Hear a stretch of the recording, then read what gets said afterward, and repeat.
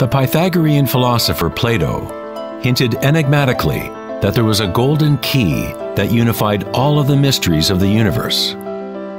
It is this golden key that we will return to time and again throughout our exploration.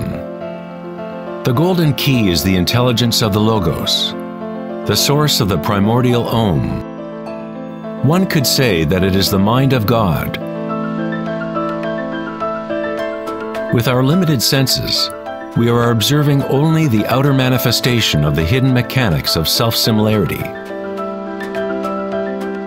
The source of this divine symmetry is the greatest mystery of our existence. Many of history's monumental thinkers, such as Pythagoras, Kepler, Leonardo da Vinci, Tesla, and Einstein, have come to the threshold of the mystery. Einstein said, "The most beautiful thing we can experience is the mysterious. It is the source of all true art and science. He to whom this emotion is a stranger, who can no longer pause to wonder and stand wrapped in awe, is as good as dead. His eyes are closed." We are in the position of a little child entering a huge library filled with books in many different languages. The child knows someone must have written those books. It does not know how. It does not understand the languages in which they are written. The child dimly suspects a mysterious order in the arrangement of the books, but doesn't know what it is. That, it seems to me, is the attitude of even the most intelligent human being toward God. We see a universe marvelously arranged and obeying certain laws. Our limited minds cannot grasp the mysterious force that moves the constellations. Every scientist who looks deeply into the universe, and every mystic who looks deeply within the self, eventually comes face to face with the same thing: the primordial spiral.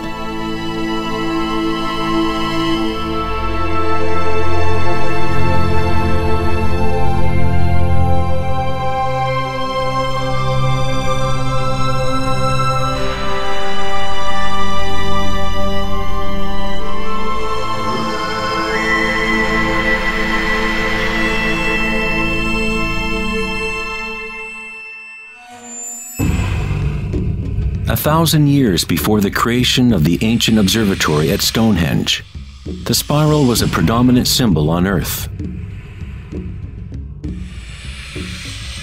Ancient spirals can be found in all parts of the globe. Thousands of ancient spirals such as these can be found all over Europe, North America and New Mexico, Utah, Australia, China, Russia, virtually every indigenous culture on Earth. The ancient spirals symbolize growth, expansion, and cosmic energy, embodied within the sun and the heavens. The spiral form is mirroring the macrocosm of the unfolding universe itself. In native traditions, the spiral was the energetic source, the primordial mother. The Neolithic spirals at Newgrange, Ireland date back 5,000 years.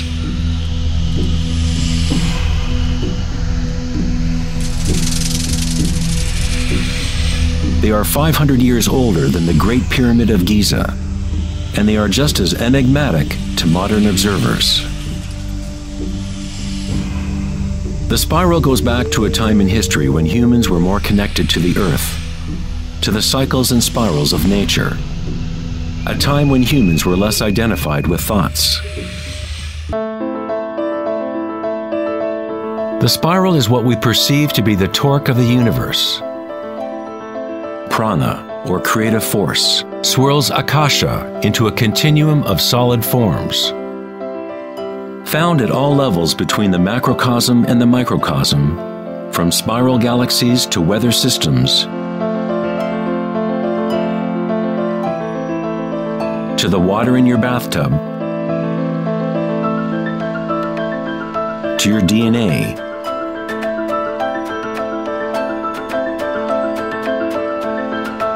to the direct experience of your own energy. The primordial spiral is not an idea, but rather that which makes all conditions and ideas possible. Various types of spirals and helices are found throughout the natural world. Snails, sea coral,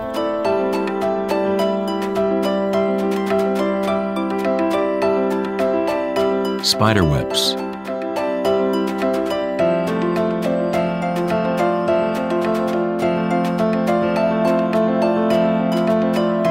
fossils,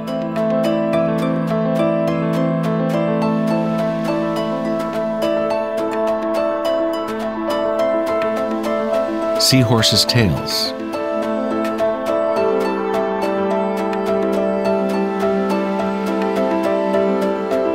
and shells.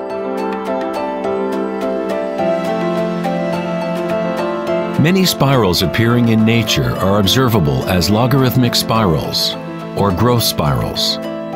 As you move out from the center, the spiral sections get exponentially larger.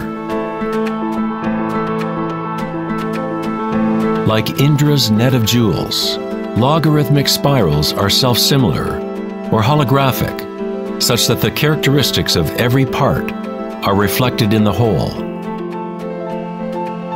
2,400 years ago in ancient Greece, Plato considered continuous geometric proportion to be the most profound cosmic bond.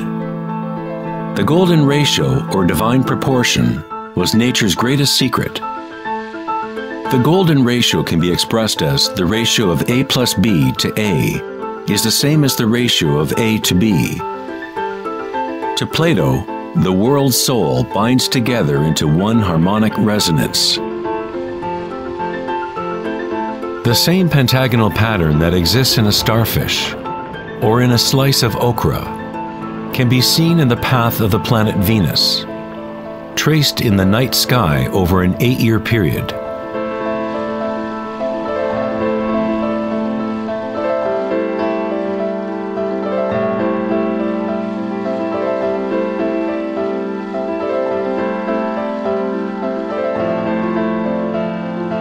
The intelligible world of forms above and the visible world of material objects below through this principle of geometric self-similarity.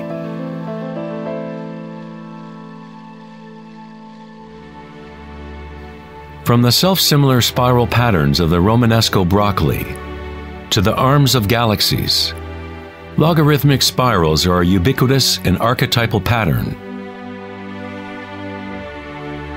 Our own Milky Way galaxy has several spiral arms which are logarithmic spirals with a pitch of about 12 degrees.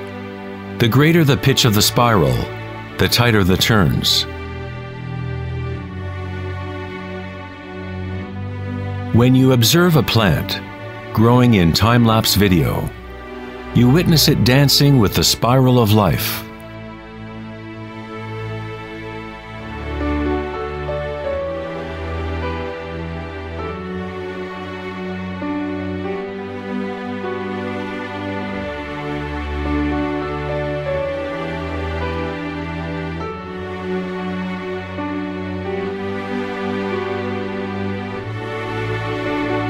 A golden spiral is a logarithmic spiral that grows outward by a factor of the golden ratio. The golden ratio is a special mathematical relationship that pops up over and over in nature. The pattern that is observable follows what is called the Fibonacci series, or Fibonacci sequence. The Fibonacci series unfolds such that each number is the sum of the previous two numbers. The German mathematician and astronomer Kepler discovered that self-similar spiral patterns are observable in the way leaves are arranged on stems of plants, or in the floret and petal arrangements of flowers. Leonardo da Vinci observed that the spacing of leaves was often in spiral patterns. These patterns are called phyllotaxis patterns, or leaf arrangement patterns.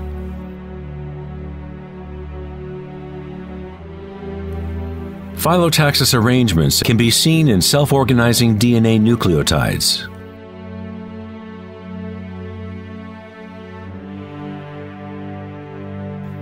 And in everything from the family trees of reproducing rabbits to pine cones, cacti, to snowflakes, and in simple organisms such as diatoms. Diatoms are one of the most common types of phytoplankton, single-celled organisms that provide food for countless species throughout the food chain.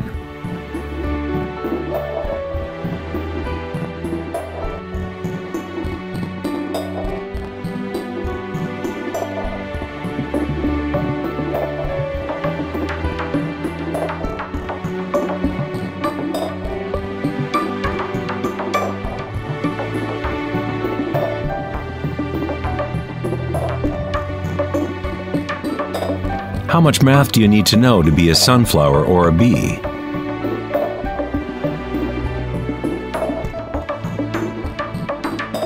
Nature doesn't consult the physics department to grow broccoli. The structuring in nature happens automatically. Scientists in the field of nanotechnology use the term self-assembly to describe the way complexes are formed, such as in the initial hexagonal phase of DNA formation. In nanotechnology engineering, carbon nanotubes are comprised of a similar arrangement of materials. Nature does this type of geometry over and over, effortlessly, automatically, without a calculator. Nature is precise and extremely efficient. According to the famous architect and author Buckminster Fuller, these patterns are a function of time-space. DNA and honeycomb are the shape that they are for the same reason a bubble is round. It is the most efficient shape, requiring the least amount of energy. Space itself has shape and allows only certain configurations for matter, always defaulting to what is most efficient. These patterns are the strongest and most efficient way to build architectural structures, such as geodesic domes.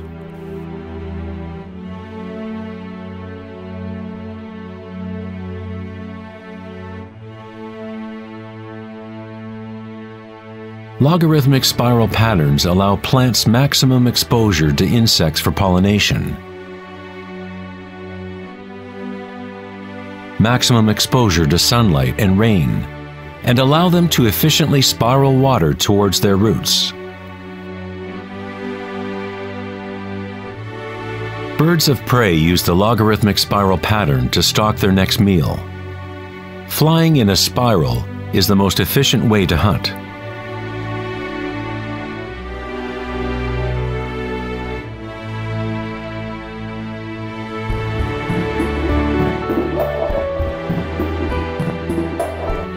One's ability to see the spiral of life dancing akasha into material form is related to one's ability to see beauty and symmetry in nature.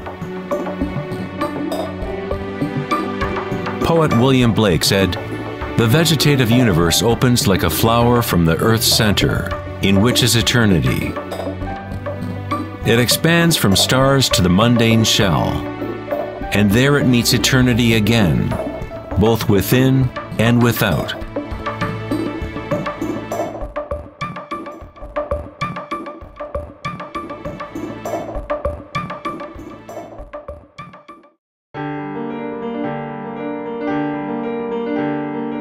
The study of patterns in nature is not something that is very familiar in the West.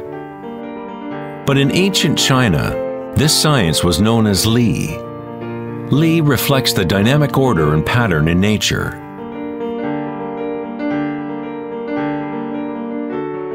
But it is not pattern thought of as something static, frozen, or unchanging, like a mosaic.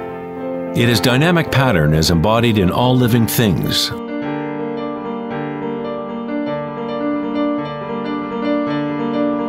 The arteries of leaves, the markings of the tortoise and the vein patterns on rocks are all expressions of nature's secret language in art. The labyrinth is one of many Li patterns. It is found in coral structures, mushrooms like the morel, cabbages, and in the human brain. The cellular pattern is another common form in nature. There are a myriad of different cellular structures, but all have a similar orderliness defined by their purpose and function.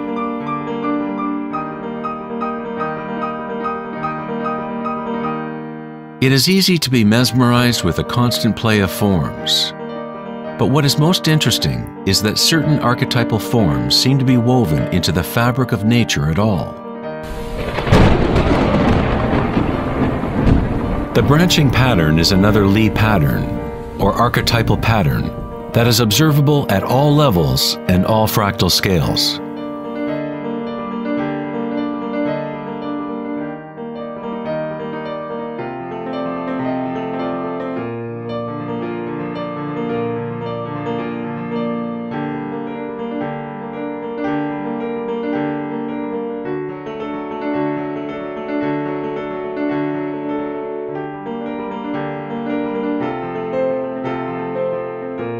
Take, for example, this incredible image of a supercomputer simulation known as the Millennium Run, showing the distribution of dark matter in the local universe.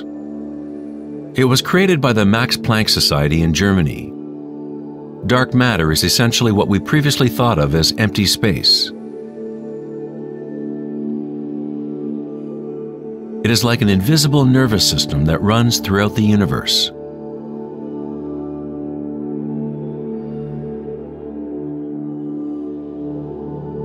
The universe is literally like a giant brain. It is constantly thinking, using a type of dark or hidden energy that science is only starting to understand. Through this immense network, unfathomable energy moves, providing the momentum for the expansion and growth of the universe.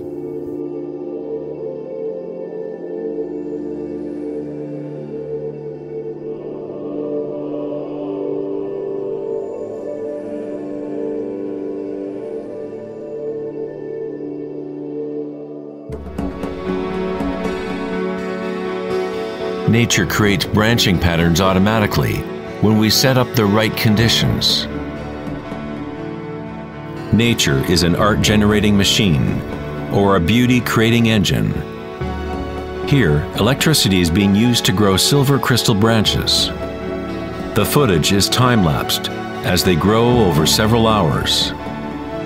The crystals form on the aluminum cathode as ions are electrodeposited from a silver nitrate solution. The formation is self-organizing. You are seeing artwork generated by nature itself. Johann Wolfgang von Goethe said, "Beauty is a manifestation of secret natural laws, which otherwise would have been hidden from us forever." In this sense, everything in nature is alive, self-organizing. When higher voltage is used, the fractal branching becomes even more obvious. This is happening in real time.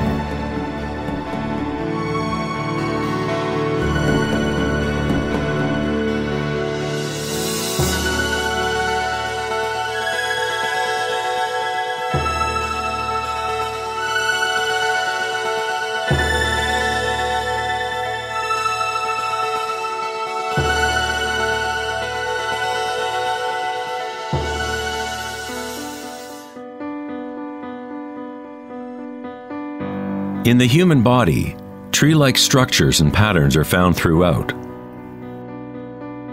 There are, of course, the nervous systems that Western medicine knows about. But in Chinese, Ayurvedic, and Tibetan medicine, the energy meridians are a central component to understanding how the body functions. The nadis, or energy meridians, form tree-like structures. A post-mortem examination will not reveal the chakras or the nadis. But that does not mean they do not exist. You need to refine your tool that you use to look. You must first learn to quiet your own mind. Only then you will observe these things first within yourself. In electrical theory, the less resistance in a wire, the more easily it can carry energy. When you cultivate equanimity through meditation, it creates a state of non-resistance in your body.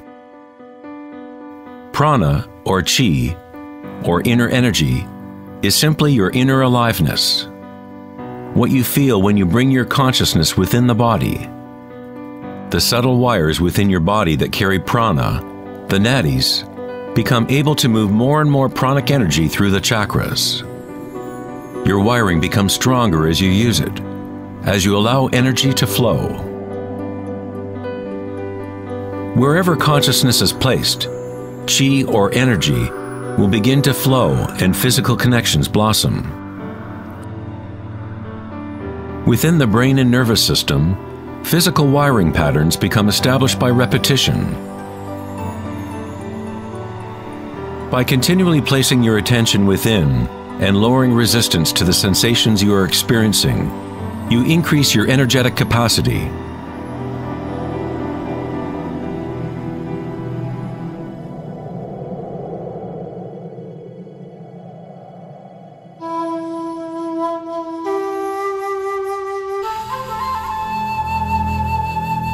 In Taoism, the yin-yang symbol represents the interpenetration of the spiral forces of nature.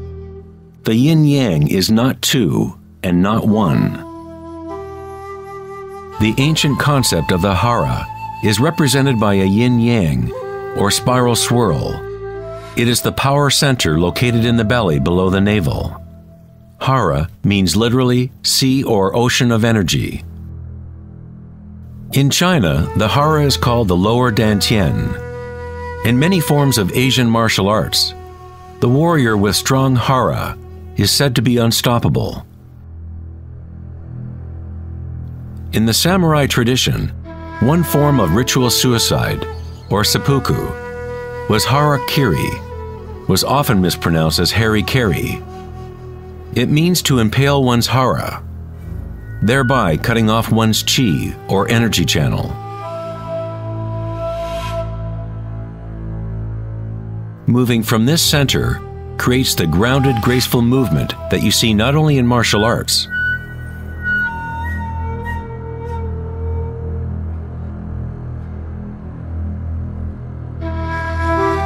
but in great golfers, belly dancers,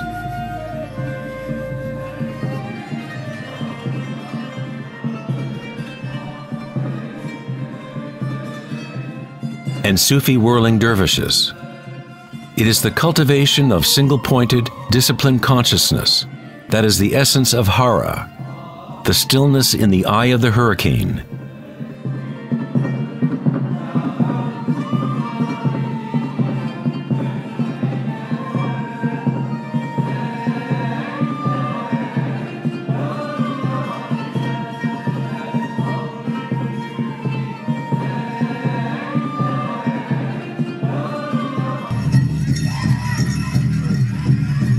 It is the gut instinct in connection to one's energy source.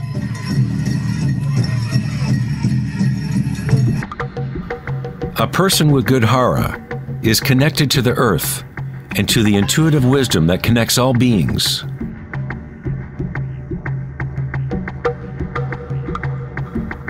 To think with your belly, hara dakanganase, is to tap into your inner wisdom.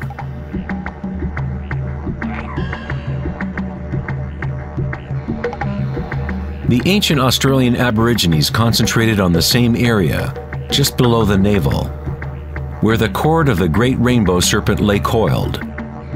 Again, a representation of the evolutionary energy in humankind. It is no accident that it is in the hara where new life begins.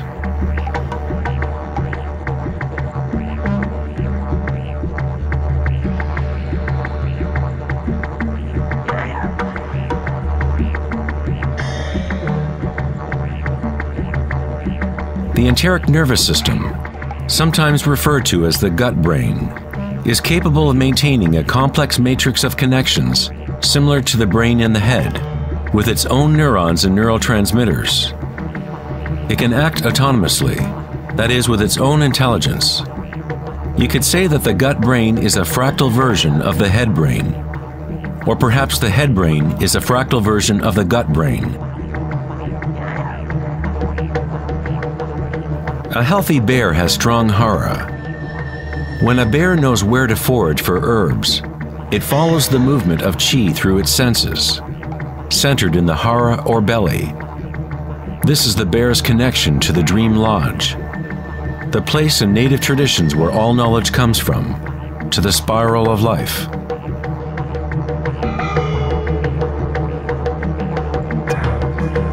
But how did ancient peoples know about the spiral, if modern science is just now starting to recognize its significance?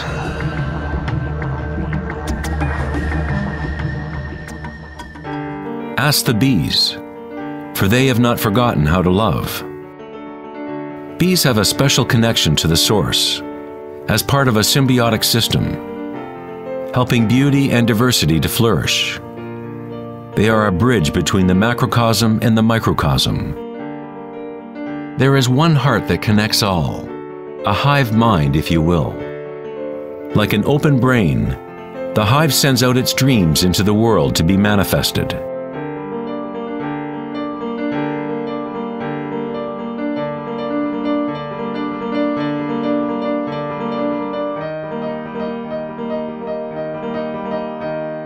In nature, many creatures know how to act in unison, to move with one spirit, one direction.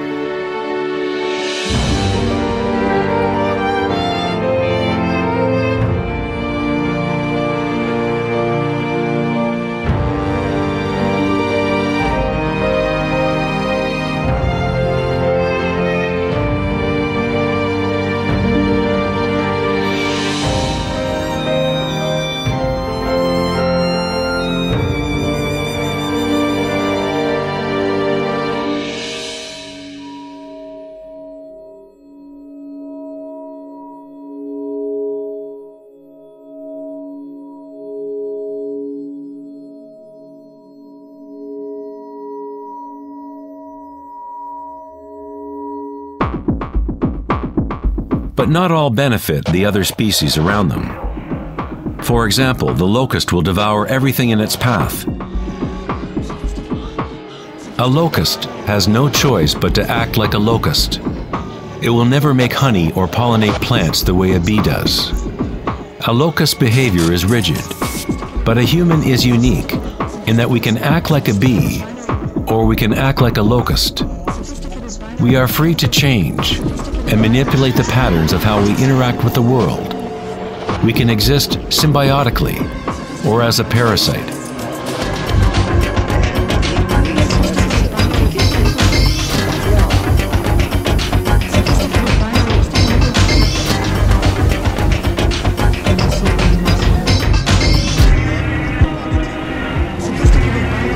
Today, humans try to understand the spiral with the rational mind. But it was never thinking that connected us to the spiral of life. Watch and fear. We have always been connected.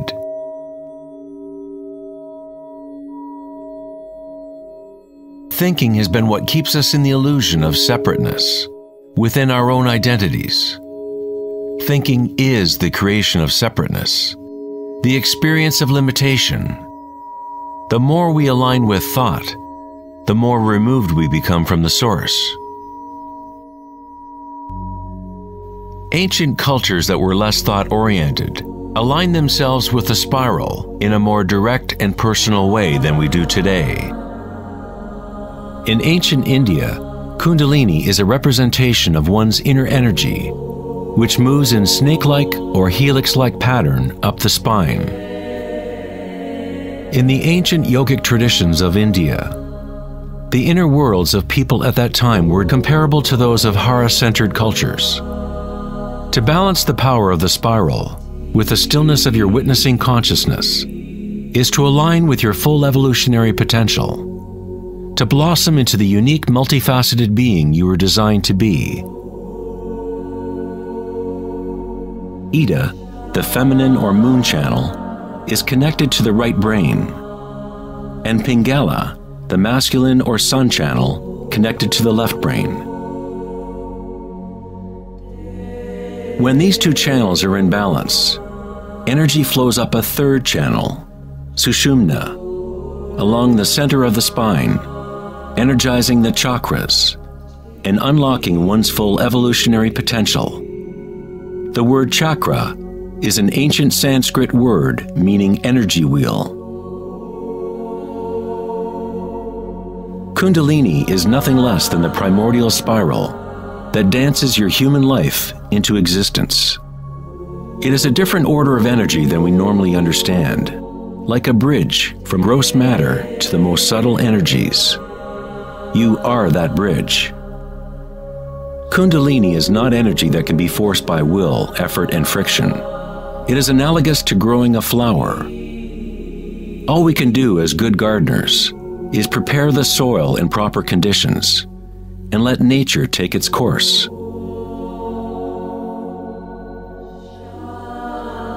If you force a flower to open prematurely, you will destroy it.